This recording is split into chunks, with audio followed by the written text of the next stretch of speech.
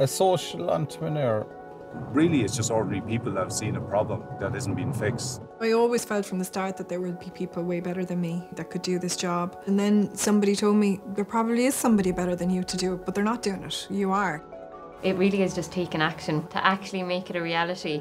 You get one project across the line and people say, wow, he's not a lunatic. It does actually work.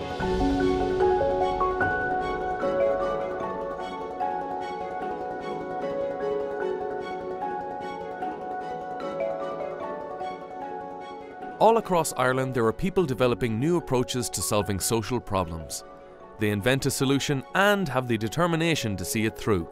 In this series, we see the impact that their big ideas and hard graft are having on countless people's lives. One big idea that has taken the country by storm is men's sheds. A men's shed is a social space where men come together to learn, share skills and make new friends. Having started in Australia, the concept arrived here in 2009. Today there are over 450 men's sheds in Ireland, with over 10,000 men visiting a shed every week. At Kilbeggan Men's Shed in Shane Lowry country, the lads are gearing up for a bit of sport. How's your golf, Johnny? Very good. I wouldn't hit a cow with a band.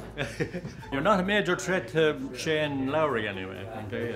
No, I wouldn't be into his mother. How would I describe it? Well, it's a place that's all welcoming, very welcoming and homely. I suppose men generally don't have that collegiality that women seem to have. They meet for coffee in the mornings, all this kind of thing. Men sort of are. So this is just, I suppose, a chance to meet up with each other and have a bit of banter and cracking. Excellent characters. I'm the back room team. You're fooling around with that fiddle and what's going on, the whole thing. You're more interested in the fiddle than you have in the hurl. Make up your mind. There's enough people on the fiddle in the country, but I'm doing it legally anyway.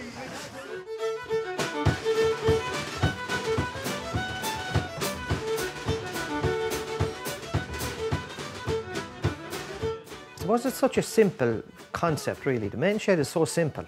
I'm amazed at when people say to you, like, how could that change your life?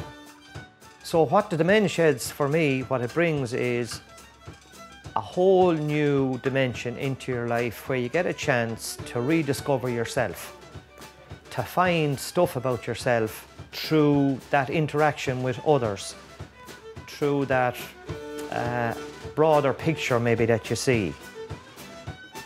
All these men coming from different backgrounds, different workplaces, different family relationships, different views on life. It's a melting pot, and I can see where it creates a new engine in you. We have computer rooms there, we have fabrication shops there, we have woodworking shops there, we have games there for anyone that wants to play games. There's something for everyone in it. You're under no pressure to do anything. You can come in, have a cup of tea, sit down, talk. If you're not in the humour of doing anything, you can go home after a cup of tea. Do you know what? We'll do the news roundup now while we have you. Johnny Corrigan, any news? I was in Cork Park last Thursday. I never thought we had such a stadium in Ireland. Fantastic. It's just a fantastic place. Well worth visit. Nick? Well, not an awful lot now. I'm back in hospital again in a couple of weeks' time just for the final check-up on me eyes. So. Oh, good. Thanks be to God it's coming on well. That's great news. I can see a lot clearer now. Like, can see clearly. You're not the people I thought you were, you know. You all look different. And Charlie, bit of news. My son Ezra, 13 months, just started walking, so he's keeping me on my toes now. I'm finding him everywhere, behind doors, turf barrels, bins. No, he's looking over West Meath next. God, the reason I came along was I suffer with mental health. It gets me out of the house for whatever it is, the morning. It might only be one day a week, but it still gets me out of the house for an hour. And believe it or not, that's actually made a huge difference, believe it or not. And they lift you, they do. They give you, and it's nice to be there to try to lift them as well. After the first day, I was the very same as I was here a lifetime.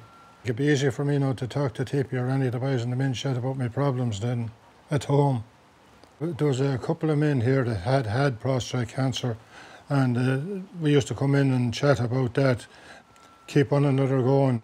Frank was a member here when I joined there. He was a great character, and he used to sit beside me and he'd be always asking you and helping you, you know, telling you what to expect, because he had gone through it and he was finished, and he was saying, no, this is coming up next, and you'll feel very weak or you'll have no energy. You were prepared for what was coming. Like, it's good to get it off your chest and to know that someone cares about you.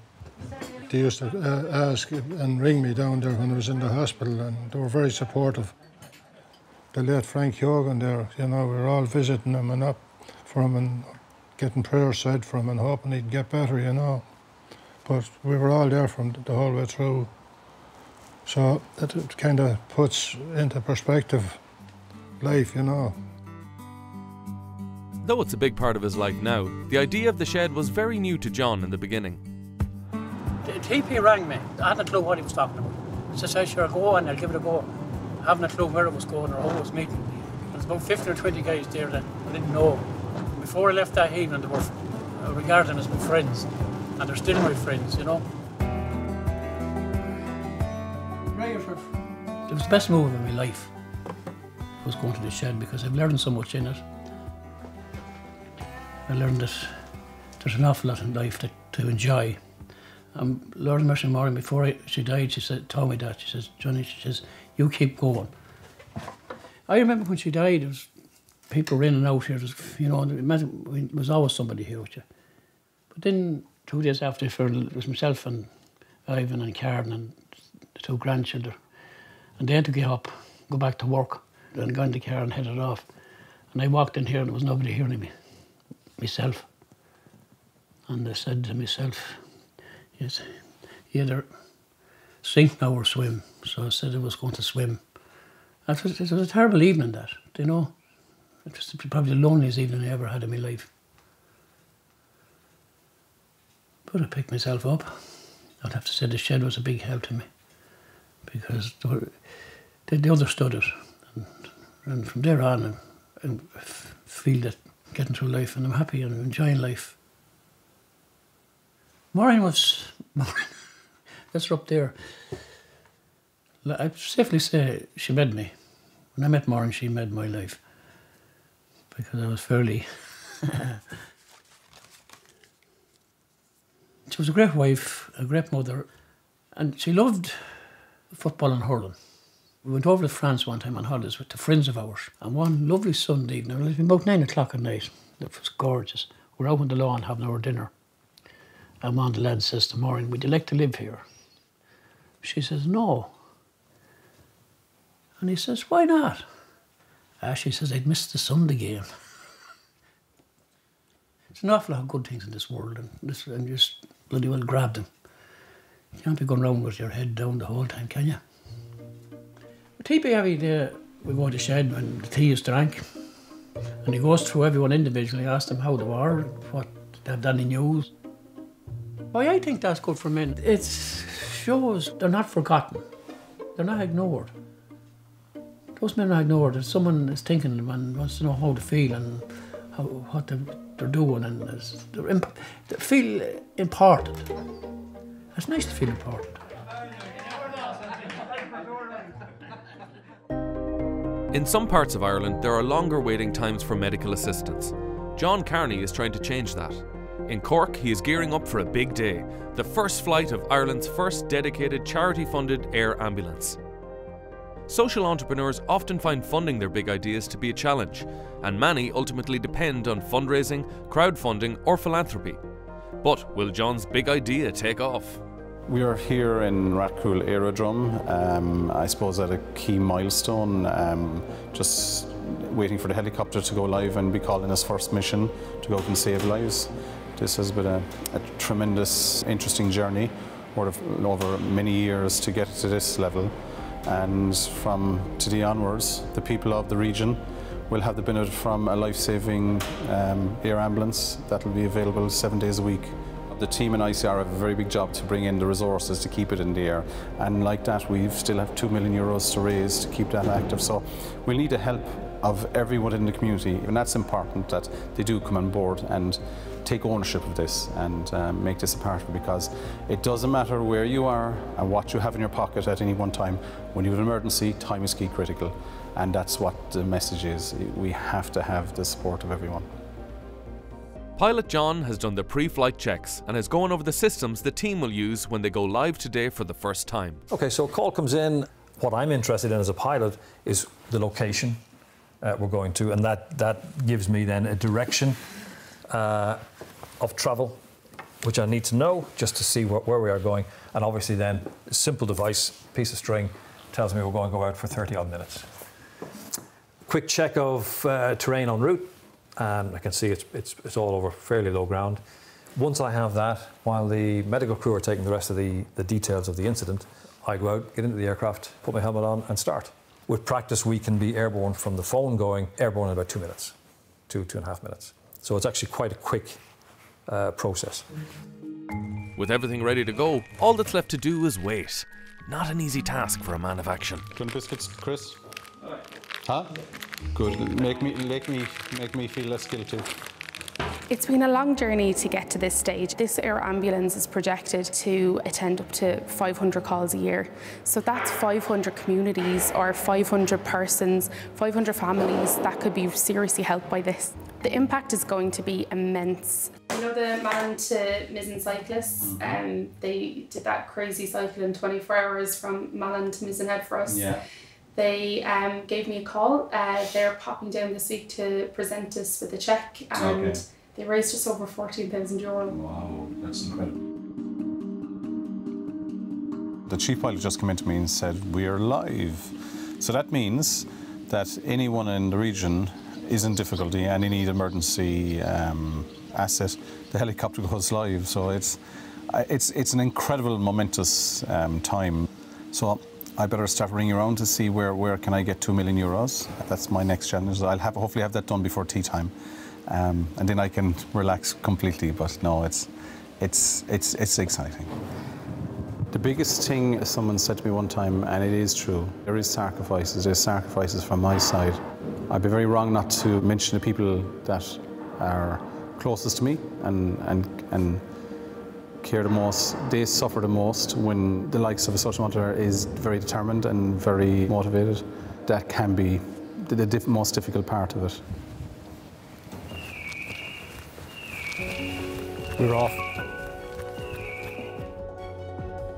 The first call has come in for the air ambulance. After years of planning, negotiation and fundraising, John and his team will finally see their idea become a reality. You did it. You did it.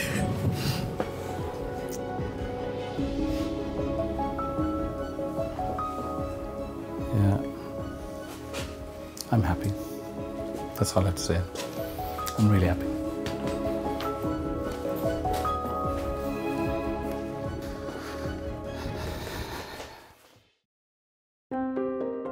Meanwhile in Tala, the founders of Food Cloud have a vision of a world where no good food goes to waste.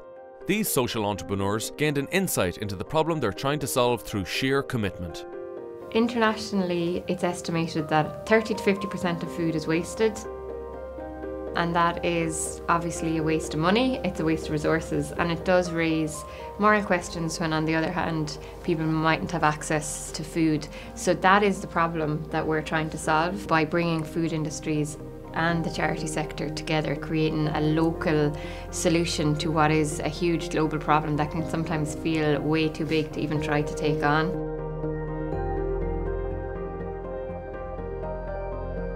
So we've two solutions in Ireland. The first that we set up uses technology, so that if a supermarket has food left at the end of the day, still perfectly edible, but they won't be able to sell it the next day, they can use our app to notify a local charity about the food that's available. That charity can then go directly to the store and collect the food from the supermarket. Our other solution allows us to collect much larger quantities of food from further up the food supply chain. So we've got 3 warehouses, one in Dublin, one in Cork and one in Galway. And when large quantities of surplus food are made available, then they can either deliver or we'll collect, store them in our warehouse and then distribute them out in more manageable quantities to charities. Vivian is a passionate advocate for Food Cloud's mission to transform surplus food into opportunity. A to D here is surplus food. So this is ambient stock that would have come in over the last couple of days. So here, like, we have an order that's come in from Lidl, so fresh fruit and vegetables. We get fresh milk. Our partner Glambia has donated some soup. Surplus food is perfectly good food that any of us could have ended up buying, but for various reasons it did not end up on a shelf or in our homes. Maybe overstocked, maybe seasonal, maybe a mistake in a production line. We had one incident where we had mint chocolate chip ice cream where the chocolate chips didn't disperse evenly across the entire batch. So some charities got very chocolatey mint chocolate chip ice cream and some just got mint ice cream with maybe a few chips. So it is crazy when you see all of the different reasons why surplus arises, but the food is always perfectly good, often interesting and always delicious. Vinny spends a lot of his time in the fridge, checking the quality of the incoming food. I spend a lot of my days in here. We get products in from different companies. Everything has to be counted in, checking the weights, checking the dates when it's to be used by, or best before. Temperature checks before they come in. You have to make sure everything is correct as they arrive, because you have to look after the safety of everybody who's receiving anything. You can't just presume it's good, you have to check it. You can see each label has the best before date, the product description and how to use it. You never know what's coming in next, so you have to keep on top of everything. It keeps me busy, which is a good complaint. Food Cloud has scaled way beyond just being a big idea and has already had a massive impact. In terms of how we kind of quantify what we do, so we measure everything in kilograms and tons. For example, 22,000 tons, that's an equivalent saving of 72,000 tons of carbon that would have been released into the atmosphere had that food gone to waste. When you calculate that in terms of the numbers of meals that have supported charities, you're looking at a figure of over 50 million meals across Ireland and the UK over the last 6 years. Like Cheeverstown House, who we work with, have created 2 full-time posts out of the savings from working with Food Cloud and on the savings on their food bills, which really kind of puts into context the benefits the food can have. So as consumers, we're all opening up the back of the fridge and throwing out that packet of raspberries that we missed from last week's shop, and we hate doing it. We think about it in the context of money wasted, but maybe we don't think about it in the context of kind of the climate change impact, the impact of all the resources that went into actually produce and grow and transport those raspberries to get into the back of your fridge that you then threw in the bin. We still expect to be able to go into a retailer at 7 o'clock on a Saturday and have all the things that we need for our weekly shop. So, you know, there's definitely kind of a balance in terms of how we consider our own behaviour and how that affects food waste. In Bray, O'Coolan Housing founder Hugh Brennan is setting out to visit the site of his latest project in Ballymun. O'Coolan is working to deliver well-designed, energy-efficient homes at an affordable price. The model relies on support from local authorities through discounted land and the waiving of development levies. As you can see, it's an electric car. It's just part of our sustainability drive, if you like, you know. The houses are all A2 rated. We want to make sure that our transport is something similar.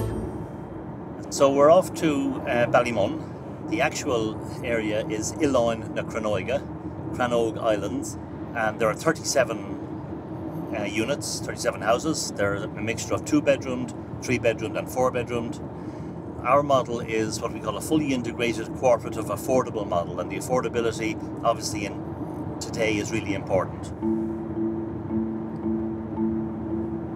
We have this housing crisis that's been going on now for some time, but a central part of that is that it is an affordability crisis. And there should be more affordable houses being built at the moment, and hopefully they will come on stream from others and from local authorities. But at the moment, as we sit here, O'Coolan is still the only one providing affordable houses for sale in the country, as far as we can see, as far as we know. If there's anybody else out there doing it, we'd love to hear about it. The demand is huge, absolutely huge, even though there are strict eligibility criteria in terms of 70% of the people have to be either living or working in the local area. The income limits are 59,000 for a single person. You can't have earned more than that in the previous tax year, or 79,000 for a couple. They are 102 square metres. If you want to do it in Imperial, around 1,100 square feet. A2 rated, as I say, that's important. And they cost 219,000. That's the front of the house there, that's the front door.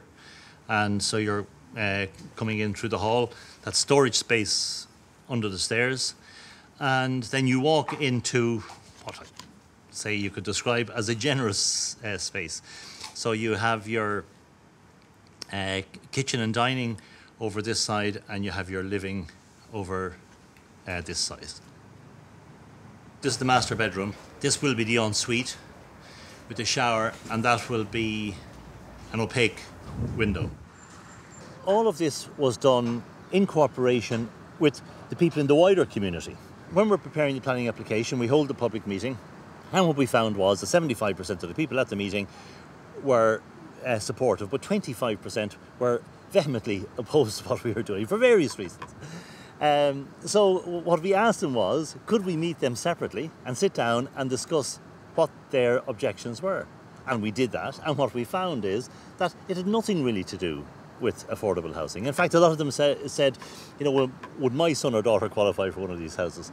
It was other things in the area, and we were able to help with some of those, because there was some work that needed to be done just to improve the area very, very slightly, and we were able to do that because we want to work with the local people.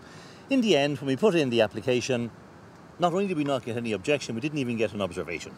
So it went straight through. And I firmly believe this is the way all planning should be done. And I firmly believe that you would reduce the number of objections that you get if you go and talk to the local community first and say, we want our community to be part of the wider community. Next time on Changing Ireland, My Big Idea, we see the impact that these ideas are having across Ireland as we meet some fine singers in Kilcock Men's Shed, Food Cloud driver Tony, who delivers surplus food to charities, and a family helped by a project that makes visual resources for people with additional needs.